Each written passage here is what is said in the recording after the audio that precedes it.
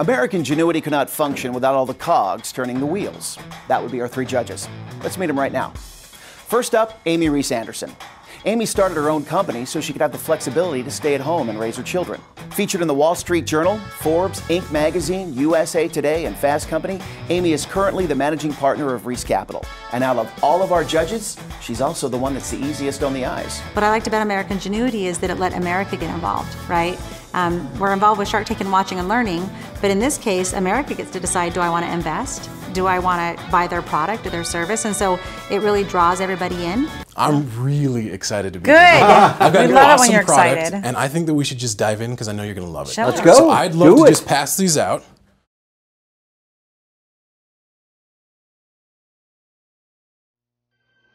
Just before Jesus Christ ascended into heaven, he gave his apostles a final commission, if you like, and asked them to spread the gospel. And it was a very inclusive commission. Every people, every nation, creed, color, and race. The great and the unique message of the church is one simple thing, is that Jesus Christ lives. And his atonement is for all people, all races, all colors, all creeds. It's for all. And for anyone who's interested in living the kind of life that would grant them peace and happiness,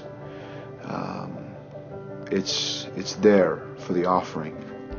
I feel that we should be examples by just being a friendly face, by just being willing to help, and not by doing anything in particular, but just by being there and being willing to support people who are not members of the church. And through that way we can definitely show that we are followers of Jesus Christ. When you come to an understanding and a knowledge of who you truly are, when you learn about the Savior, we understand that our life is never going to be easy. We understand that. But we know that through our Savior, we can endure anything. If we believe the Savior's words that we should be our brother's keepers, that we should go out and earnestly seek the welfare of others, then we should do it. And the more and more I meet and get to know people, the more I learn of my Heavenly Father, because we all have qualities that He has and talents that He has given us. And the more I meet people, the more I learn of Him and learn how much He loves me. We are all equal in His eyes. It doesn't matter if I'm a student or if I'm a doctor. We are all children of our Heavenly Father. It doesn't matter what we do or who we are. He loves us all equally, and He wants us all to return to Him. There's no distinction of whether we sin a lot or we sin a little. We are darker, white, light, fat, skinny, whatever. Heavenly Father loves us the same. He loves us perfectly, and I think we're all are here in this life to learn to love each other the same way. As you travel the world, you begin to notice quite astonishingly how similar we are rather than how different we are. Although we speak different languages and we may have different foods and unique aspects of our culture, but when you look, even superficially, you begin to see how incredibly similar we are, and that we are all humans and we are all Heavenly Father's children. I know we think ourselves as human beings having a spiritual experience, but I believe it's the other way, is spiritual beings having a human experience. And I know by being taught in the church and the things that I have witnessed myself and seeing the hands of the Lord in my own life and the lives of my family, I know that that is so true. All are alike unto God. One of my favorite scriptures. And it just sends the message that there isn't a difference in God's eyes in terms of His children. He's our Father, we're His children, and He loves us all the same.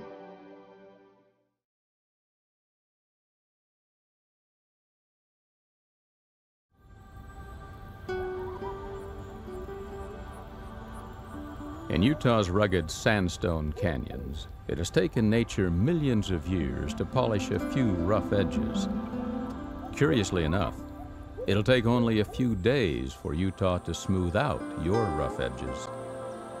Utah is like that. It restores your soul, rejuvenates your spirit.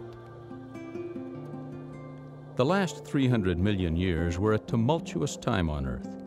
Extraordinary geologic events shaped Utah. Events that sculpted canyons, mesas, mountains, and rivers that today make Utah unique in all the world.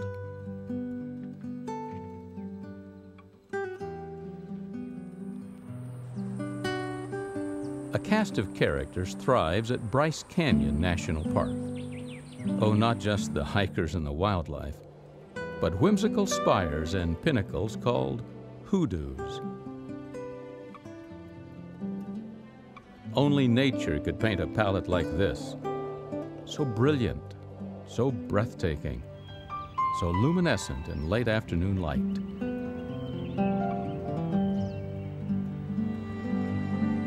In Utah, you'll have time for simple pleasures. So here's your Utah travel plan. Leave the commute at home, turn off the computer, and step into something a little more comfortable. Utah, the adventure begins.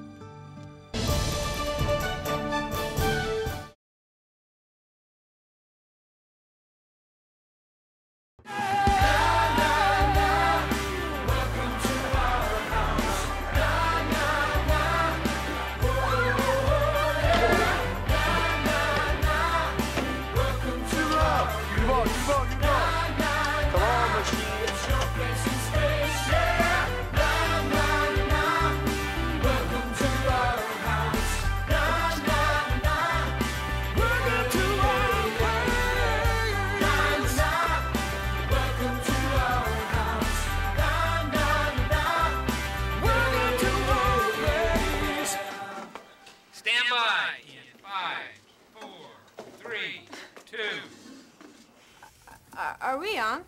Yeah, go with it. Okay. Hi, welcome to Doozy, the only TV show that you, the audience, create. Create. That doesn't sound right. Shouldn't it be creates? Can I do that over again? Sure.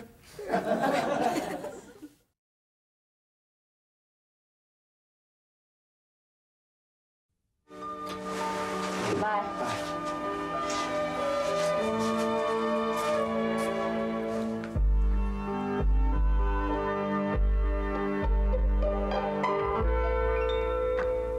Hold it a minute there, young lady. Yeah, what do you want? I think you owe me some sort of an explanation. I don't think I owe you anything. Look, I'm tired, I want to go to bed, so why don't we just finish the stimulating conversation tomorrow? Don't get smart with me, okay? What are you doing with this? What is it? Don't you tell me. Your mother found it under your mattress while she was changing your sheets. That Snoopy witch. Don't you ever talk like that about your mother again. Oh, a lot you care about her, a lot you care about the both of us. I hate you.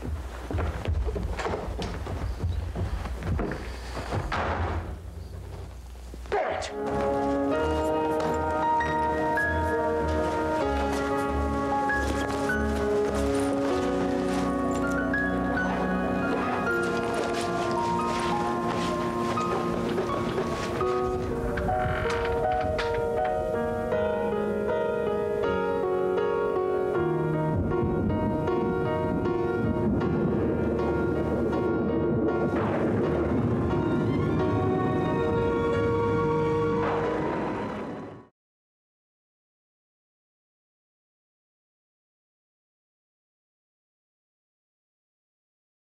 The question of how America could tolerate this degree of inequality and prejudice seems almost impossible to understand in our day when all this has been reversed.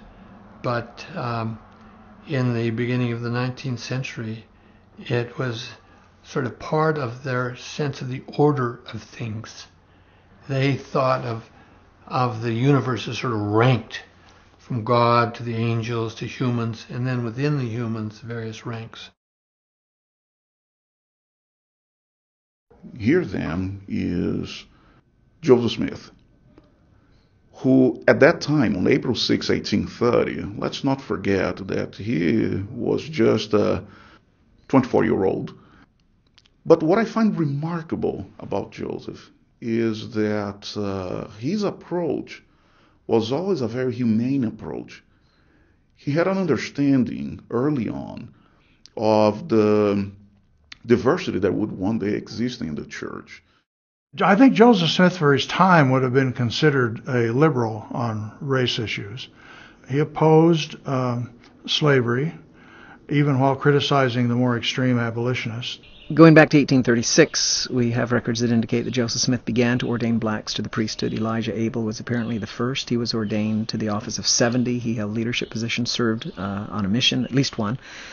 And we have records that indicate that there were several other blacks that were being ordained to the priesthood at the same time.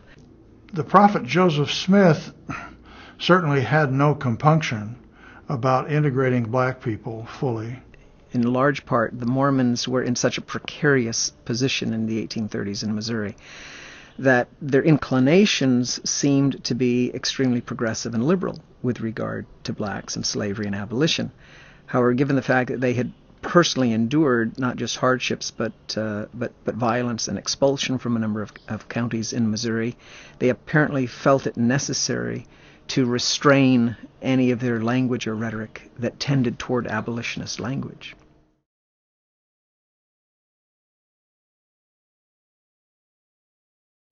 You can be a part of this real change, while at the same time enabling villagers to hold on to the richness of their culture. A society where they are close to their families, where there is a genuine bond among friends, where there are few societal problems, little crime or violence, and a beauty that is only matched by the faces of the children. Sleep, my child, for the red bee hums, the silent twilight falls.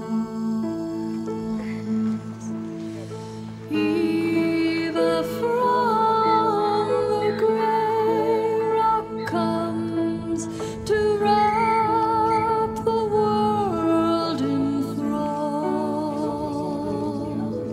And lying there, oh, my child, my joy, my love and heart's desire. The crickets sing you a lullaby beside the dying fire. Your support of choice programs can empower poor villagers to improve their own lives through access to clean water and health care, education and economic opportunity. While it is true that the cruel reality of village poverty will not change overnight, there is a message of hope. You and I can make a difference by reaching out to help villagers help themselves. Lying there, oh, my child, my joy, my love and heart's desire.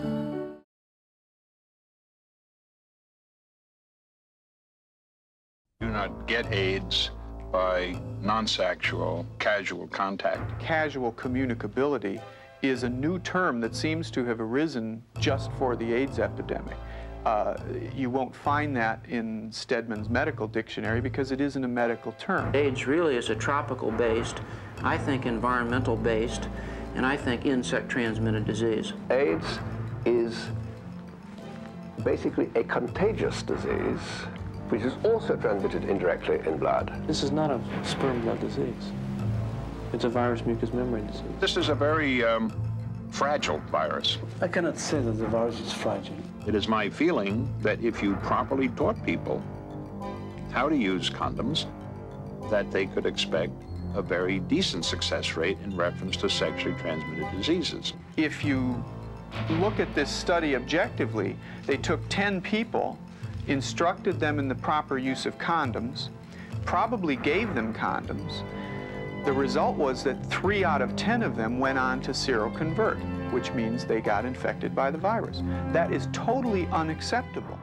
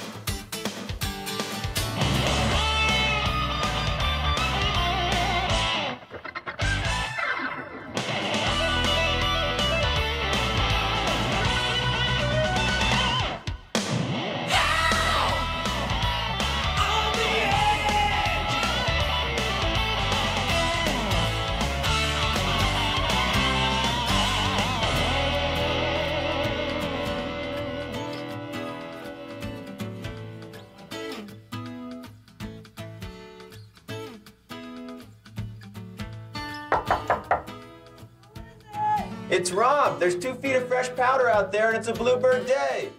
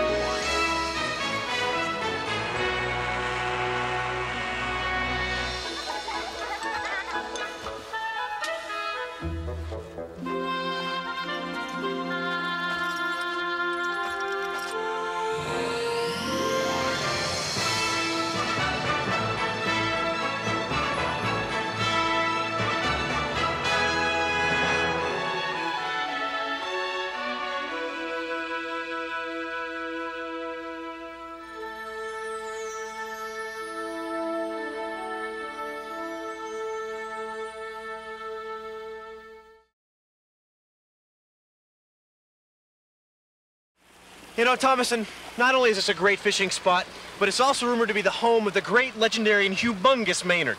He's at least 4 feet long, and today I'm gonna catch him. Fantasy. Huh? Maynard doesn't exist. I tell you what, if I catch him, you clean him. Sure. All 4 feet of him. All 5 feet of him. I'm looking forward to this. I don't think you're taking our bet very seriously, are you? You know what? Thomason, you really can't handle the lightning serve. Oh, really? So what was the bet again? Loser in tennis, caddies in golf. And the loser in golf? Has to play the last hole in nothing but their golf shoes. We better start talking about the product. I hope you have your shoes all picked out. Very funny. Should we play that last hole now? Love to. Could you hand me my bag? Well, why? You have this one. Could you please hand me my bag? Sure. Oh, my. Nice shot. It's my best hit yet. You know, I really think those clothes were holding me back. Tell you, all you need are Pine Meadow clubs, a Brunswick bag, and a ball.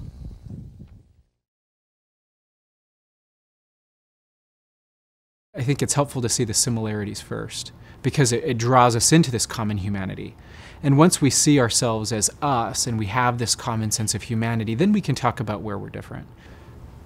What does each person have to contribute to community, to the body of Christ, to other relationships, gifts, strengths, talents? In one aspect of my life, for a while it was my whole life. It consumed me when I was in a relationship and tried to get out of a relationship and tried to live the gospel. It was everything I thought about.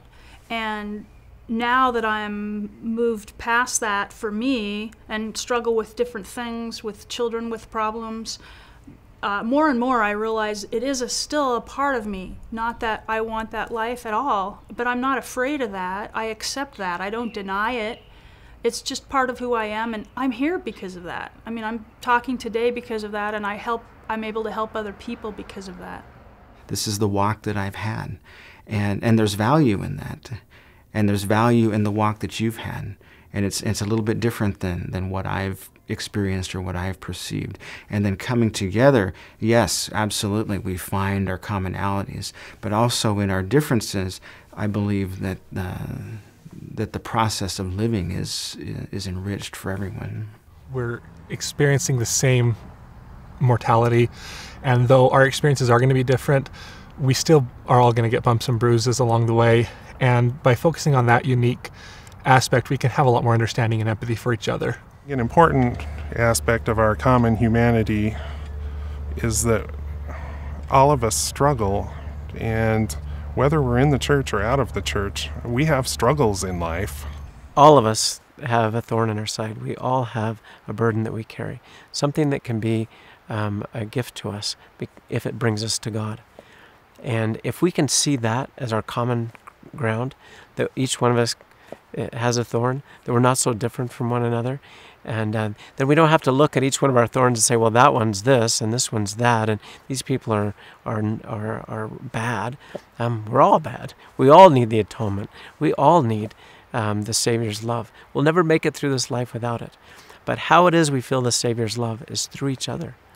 It's through each other. It's when somebody loves me and doesn't love me less because of my thorn, because of my struggle, that I feel to turn to the Lord. When I feel His love and I feel that I belong somewhere, whether it's a family, a congregation, but I feel that I belong there. When I think of myself identifying who I am, I think, first and foremost, I go back to my primary days. I'm a child of God. I truly believe that with all my being. And I hope I see you as a child of God. And I hope that that's who people would see me as first and foremost. I know Heavenly Father does. I know the Savior sees me as a child of God first.